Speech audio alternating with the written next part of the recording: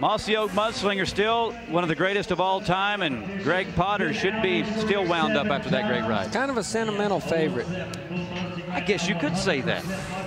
Key words for the evening, right? Sentimental, favorite. Heat Flash has no favorites from the riders at the moment because he's unridden, 0 for 7 in his career.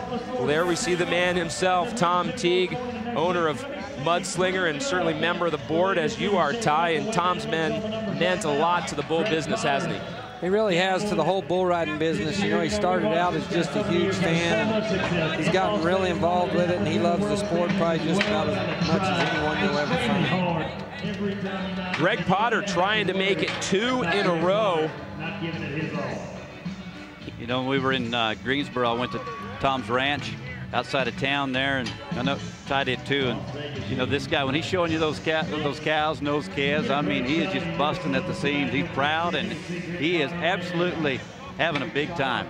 Yeah, he has a lot of business, you know, things that keep him busy, but the bucking bulls and his cows, that's his favorite thing, without a doubt. That's his retreat. That's how he relaxes, and he's doing a great job. You know, it was $1 million deal for 5 bulls with Jerry Nelson. He bought into big bucks and seen the crash, and a few young bulls. And just to give you an example of what the value is on some of these top buckers.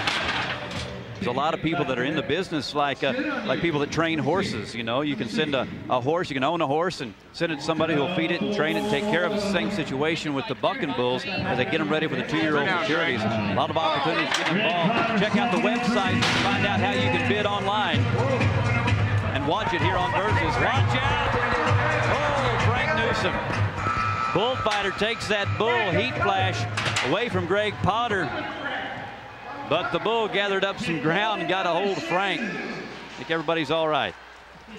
Well, here's one exception to the rule. This is the first guy we've seen of the night get bucked off away from his hand. And yeah, you said 99%, so you know you were leaving yourself a margin. Okay. Yeah, you're all right.